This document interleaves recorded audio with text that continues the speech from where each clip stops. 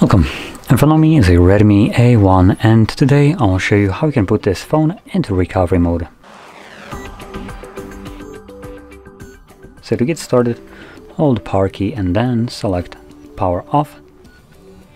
Once the phone turns off, you want to hold power and volume up. So I'm going to do that right now.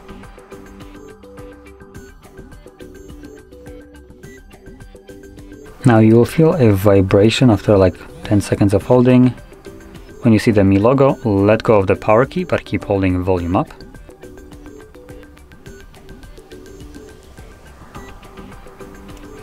This will take us to, well, step before recovery mode.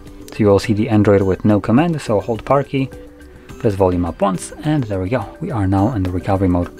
Now in here you will need to use volume keys to navigate through the list of options, and power key will be used to confirm whatever is selected. Now quickly going over the options that are accessible to us, we have Reboot System Now, which takes us back to Android. Reboot to Bootloader, which will take us back to bootloader, and Fastboot Mode to Fastboot Mode. We can apply updates from ADB or SD card, wipe data, mount system view logs, run test, and simply power off the device.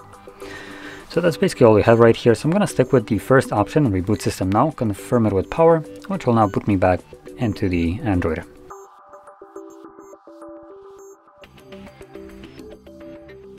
And as you can see, we are now back in Android. So, if you found this very helpful, don't forget to hit like, subscribe, and thanks for watching.